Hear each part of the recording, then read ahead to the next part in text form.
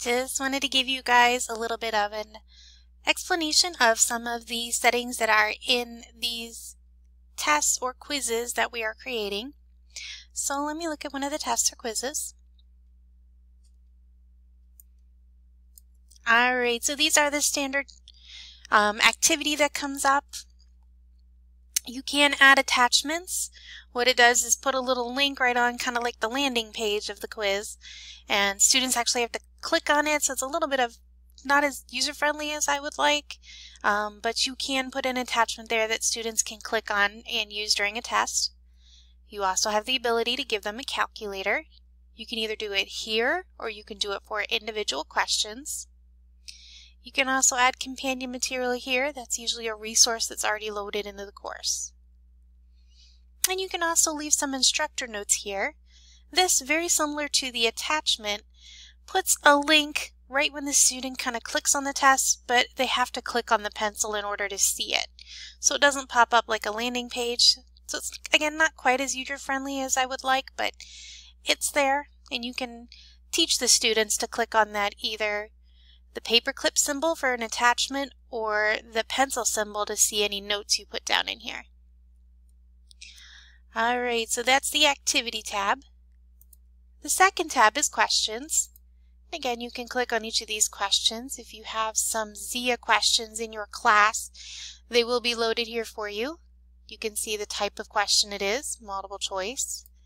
You can do essay, fill in the blanks, matching, multiple answer, multiple choice, ordering, or an actual passage, which would be a paragraph that has questions attached to it. You can, most of the time, cut and paste images right into here.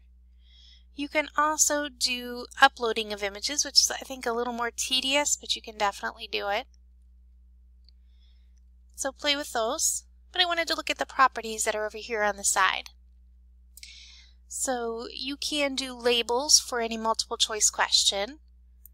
Like Zia entered labels for me already of A, B, C, D here, and then down at the bottom they have to choose.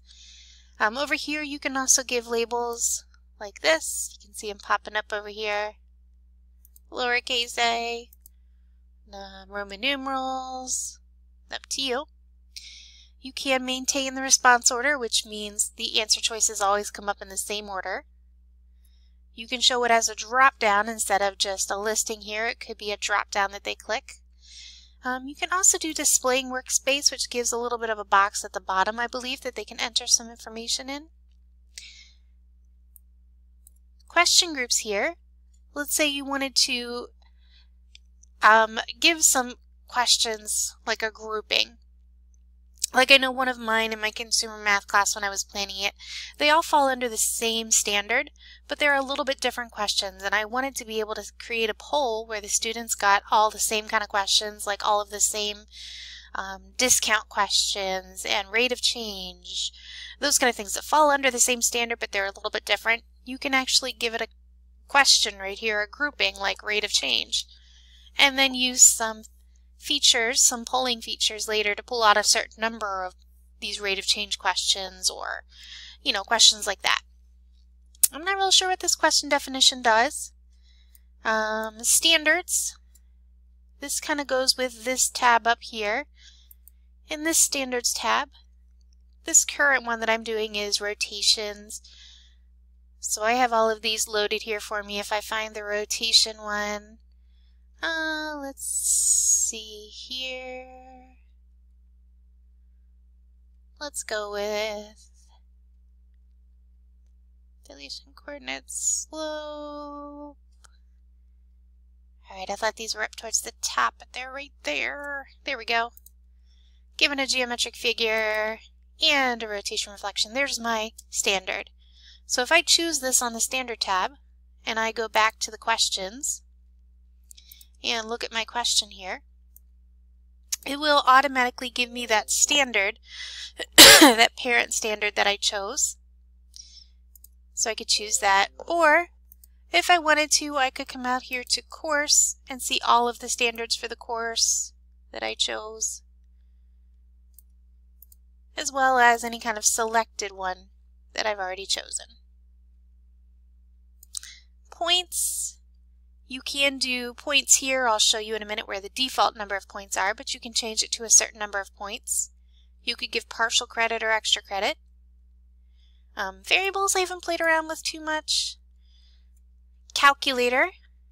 Remember on the main activity page you could choose a calculator here for the whole test, or if you do it by question here, you can choose a specific calculator for each question. Say you want them to have a scientific calculator on a specific question, but all of the other ones have just a basic calculator. You could do that. And again, you can add some companion material. Data, you could put a picture in here if you wanted to for all your tests. Again, standards, that's where we chose the standard, the parent standard for this test. Gradebook. One of the things I noticed for this grade is because I put my first category in as summative, all of my graded assignments now come up as summative by default. So you may need to change that to formative. Formative for quizzes, summative for the tests. Weighting in a category I would keep as 100% for right now. Score entry I would probably keep as points, because those are, if you're in the grade book and you're using that quick entry, what would you be putting in there? Most of the time you can keep it as points, but if you're going to be entering percentages, you could put percentages. If you're using a rubric, you could do rubric, or even letter grade. And these I don't play with too much, the grading scale points and passing score. We don't usually do those. Minimum points possible, I wouldn't really mess with that one. I would just make sure you have this include in final grade here. The other ones I wouldn't worry too much about. Treat unscored as 0. That means once the due date is passed, it'll automatically put in a 0 for you. Some people like that. I kind of like putting in my own zeros since I know we have a lot of new kids starting. I want to be able to make sure I exempt those before I do that. The other setting here is the due date. You can either set up a due date here, or once an activity is visible, you can do it using the scheduling. So due date, and you want to make sure you allow those late submissions. Notice you can put in here the late rule. You can always allow them, or you can do some kind of grace period. I know a few people were using those grace periods to come up with our quarter due dates, figuring out how far from the due date so that it automatically shuts on the grace period, which is October 28th. I usually just allow late submissions, and then whenever it's time, I can go through and close them using the gradebook settings. Alright, navigation. Again, you can put these. Notice it's visible in my table of contents. Right now it's not visible to students because I'm still editing this quiz. You can assign a badge if you want to once the student completes it. Completion, these are these check marks over on the side. You can mark it complete when the student submits this activity or even views the activity for a specific time, or achieves a passing score on the activity. Up to you. Here is where that gate is. The student must complete before continuing on to the next one. And these advanced, I don't play with those at all, so I wouldn't worry too much about them. Assessment settings. You can choose how many times they want to retake it. You can allow them to save and continue. If you uncheck it, they have to complete it in one sitting. You can require answers for all questions. You can do questions per page. Do you want them all to show up or one at a time? Do you want them to have randomized question order or randomized response order? Here's some review settings. Steve is going to create a video that goes more over and shows you exactly what each of these review settings do. Down here in pool, here is where you can actually create a pool of questions. You can put down the number of questions you want the students to receive. You could do it by group, by learning objective, or by question type. And this by group here, if you remember, I talked about putting in a group on my questions, rate of change, discount, those kind of things. I could actually put this in here and put in rate, and I want them to have at least one question from that rate grouping. So you can do that here. Alright, and finally the advanced, should you want to, there's the time limits here. You can allow them to print, hide a back button so they can't go back to previous questions. You can have show question review flags, which might be a good one for students so they can flag a question that they want to come back to. Here is that default question score. If you don't put in a point value back on the question tab, it'll automatically give it this point value. The formative and this remediation, I'm not real sure about that one, so that one we're going to have to get Buzz to give us some more info on what that is. Attempt minimum, it's how many attempts before the grade goes into the gradebook.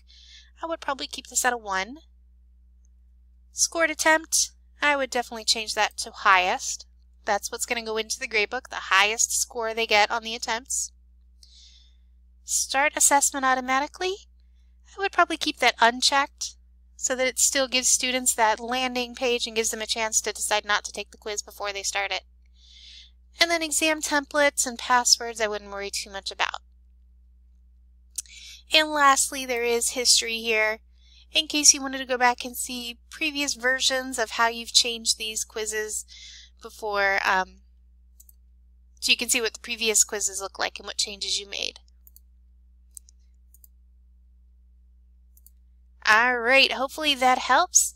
In a future video, I'm going to go over some of these group settings down here. And again, Steve will go over the review settings here in another video.